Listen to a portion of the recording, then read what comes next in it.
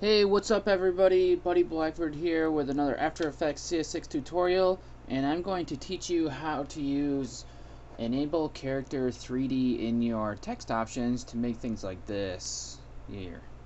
So when you enable per character 3D, you get another axis that you can work with, and that is the Z axis, and it gives you like a different kind of 3D going on where you don't really need a camera and everything, which is pretty nice. So I'm gonna get to showing you how to make something like that, and let's start. So I'm gonna delete out my text, and I'm just gonna write something in my text box here. Yeah, I think there's a dash there.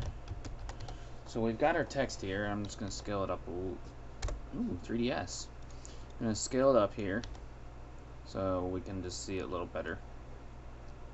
And what I'm going to do is I'm going to add something that has the Z axis on it. So something like opacity won't work because there is no Z axis on it. So I'm going to use position because that's the best way to demonstrate.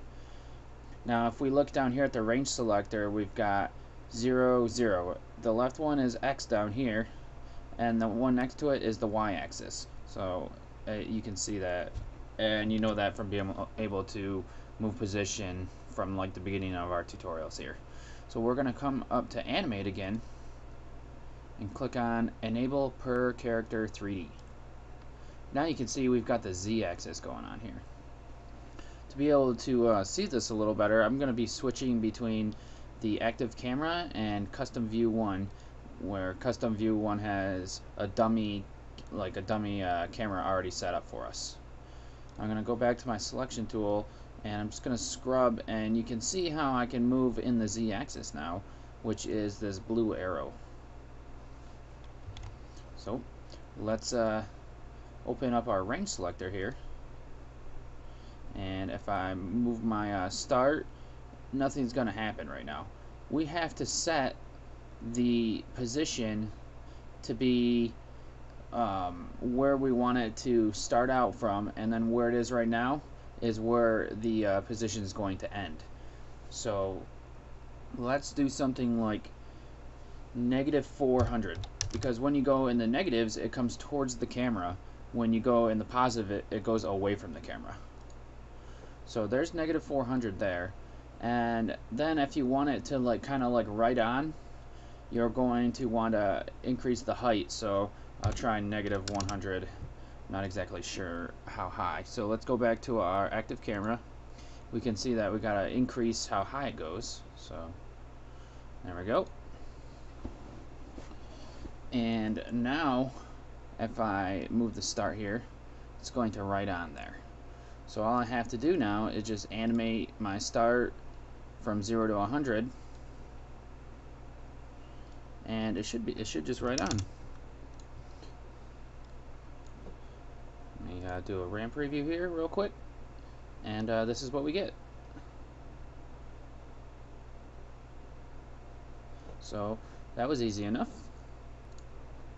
Now if you really want to make it like fly in, we can add some motion blur to it real quick.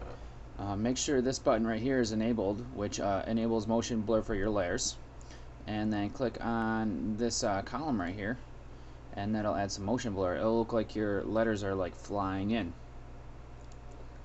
like this. So this is kind of like a flying in, or like a right on, kind of something like a typewriter like smashing them down or something like that. So that's how you use the Enable Per Character 3D. Pretty much all it does is just add on the Z axis, and I'll tell you which character or which animators here we can use them for. The anchor point, position, scale, and rotation will all get a third Z axis dimension. So that means that blur, opacity, skew, the fill color, stuff like that, that stuff isn't affected when you enable Per Character 3D.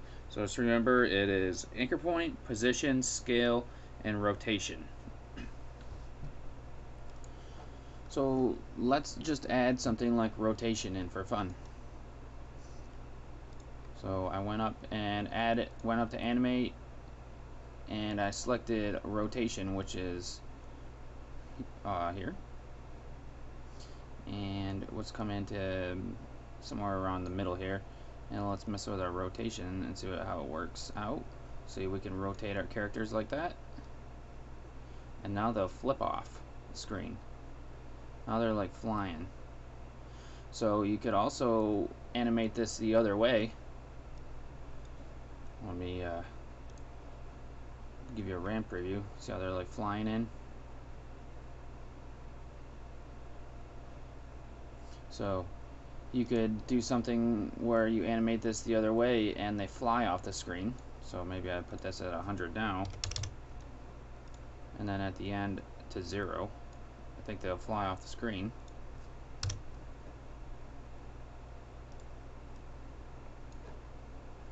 Check it out.